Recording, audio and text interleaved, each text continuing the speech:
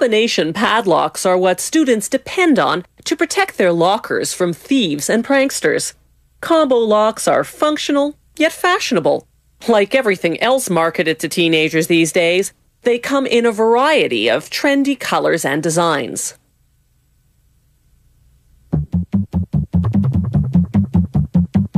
The combination lock's main locking mechanism is called the base plate.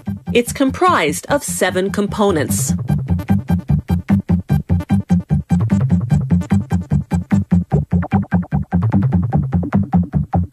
That black piece, called the lock bolt, is what slides over to free the shackle when someone dials the correct combination. They rivet the base plate components into place so the lock will stand up to repeated use. Here are those components before assembly and after. They secure the assembled base plate into the casing. Then they install the trip lever spring. It's what automatically scrambles the mechanism every time the lock is closed. They fit the shackle through holes in the casing, positioning one end against the trip lever. They fasten the other side with a tiny steel bar called a yoke. The lock's combination function is made up of 3 stacked discs called tumblers.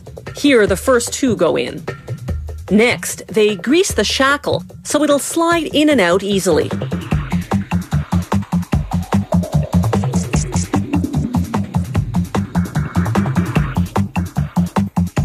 Sometimes they customize the face of the lock.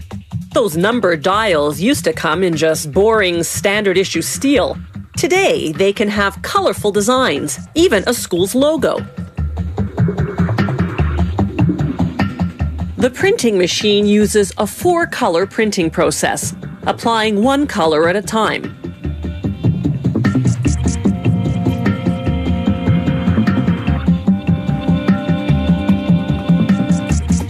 The painted dials get 2 coats of clear varnish to harden and protect the paint.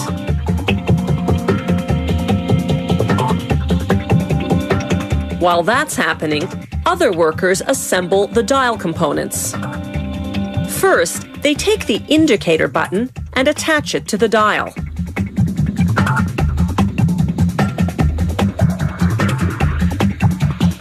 Then they take the 3rd tumbler and rivet it to the back of the dial.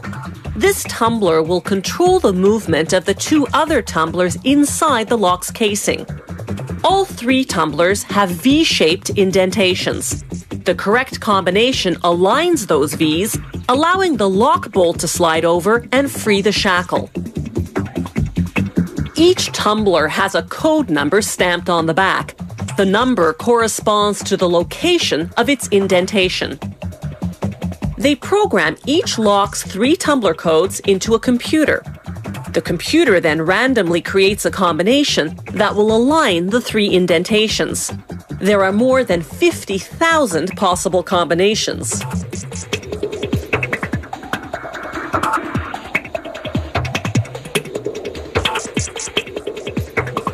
The system prints the combination on a sticker, along with a barcode. The barcode is programmed into a central computer where it's recorded with the lock's serial number. The guts of the combination lock are finished. Now it's time for the final assembly. They put the dial onto the casing. Then a forming tool presses down on the casing's rim, folding it tightly over the dial.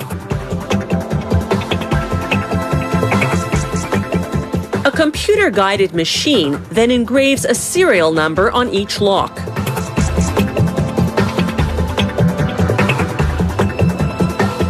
Some factories do random quality control checks, but this company verifies each and every combination lock by hand. That's quite the procedure, considering this plant produces more than 10,000 locks a day. You can bet somebody's got pretty sore fingers by quitting time.